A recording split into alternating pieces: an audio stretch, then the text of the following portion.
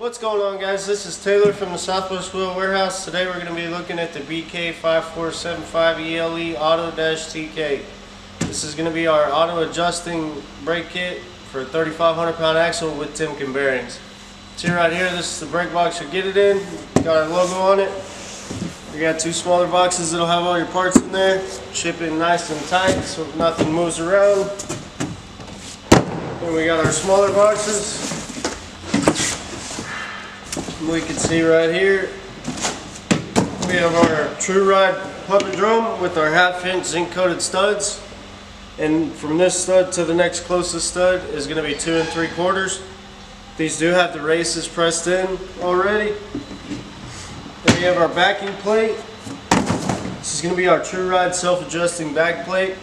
It's got the magnet already installed. It's got our True Ride inspected sticker down in here. It's also going to tell you left hand, right hand. And then we have our self-adjusting mechanism here. And what this allows us to do is, as we use these brake pads, they will automatically adjust out so they keep the same distance from your hub and drum. Now we're going to pull our small parts out of here. Got our Timken bearings.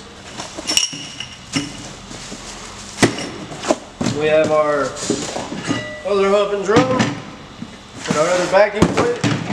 So in this kit you're going to get 2 hub and drums, a left hand and a right hand backing plate.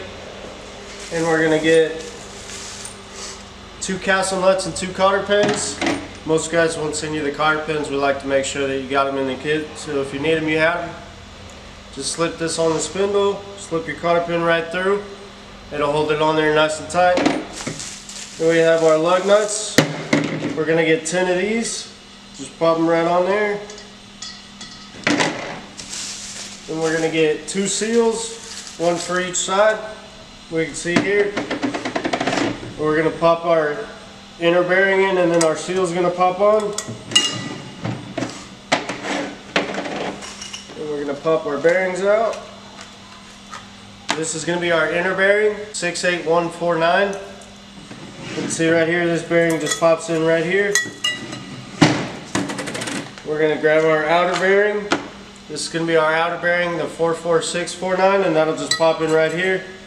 These are Timken bearings. They are stamped with Timken on them. They are made in the US. They come in a nice little Timken box. Then we have the hardware for our backing plate. 8 nuts and 8 washers. So we'll just pop these backing plates on the axle, and we'll just pop our washer on, pop our nut on.